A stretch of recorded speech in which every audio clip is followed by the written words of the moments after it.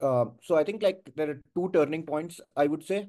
I think the first one would be when we started off the business. Like when we started the business, building a software company out of India was not really considered normal, right? Like everyone was building consumer tech companies. Flipkart was getting major traction, and so when we went to investors and really asked about the fact that like we are going to build like a software SaaS business, everyone was like, "Are you crazy? Like, why would you do that?" Right? But I think really that was a turning point, like for us, where like I think we carried through with our conviction quite deeply. Right.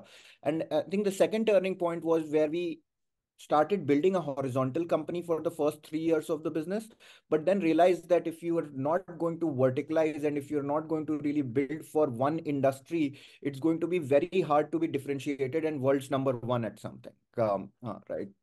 And so I think that was like a big realization that came to us, that in India, a lot of us basically like want to go broad, right?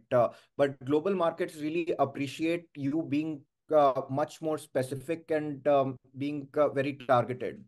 So I think that has helped us quite a bit. And it was just such a turning point that we shut down 90% of our business to verticalize like in one industry. At that point, it was incredibly scary. But today, if you look at it, if we did not make that decision, I don't think like we could have become the company that we have ended up becoming. I think the entrepreneurial journey is generally treated as this like glorified thing, right? Like that it's all like hunky dory, oh my God, like unicorn and like all of those sort of like things.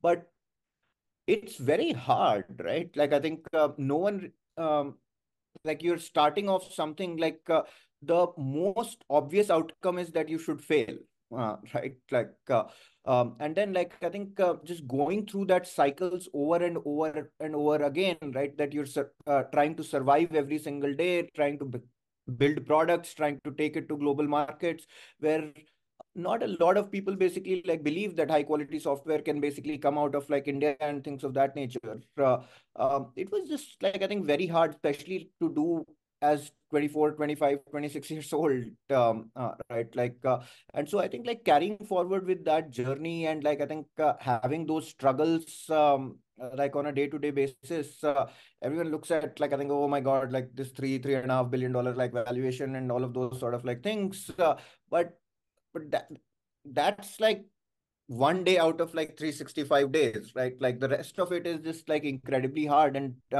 so if you're really going to basically pursue entrepreneurship, I would say just like be ready to take punches in your face like almost all the time.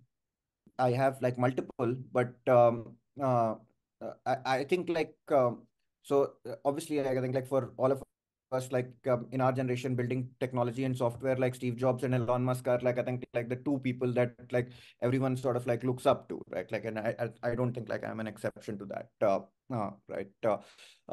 And then like uh, from like my perspective, I do feel like I think you have to become like your own person. Like that is like how we sort of really think about things. That every entrepreneurial journey is a very unique experience, and if you try to idealize too much, then you end up making, I think, wrong choices, which like are not in the best interest of either the business or for you. So I think like we want to be the best version of ourselves, but like I think if we look up to someone, like I think maybe like Steve Jobs and Elon Musk are the two people that I would say like we look up to the most. Maybe one more question. How do you unwind? I watch a lot of movies. Like I'm a big Rajnikant fan. Like I'm also a big Shah Rukh Khan fan.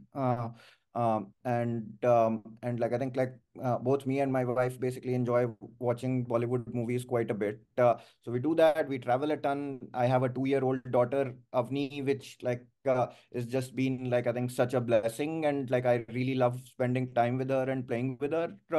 And I think most of my time today is basically like Avni first and like everything else second.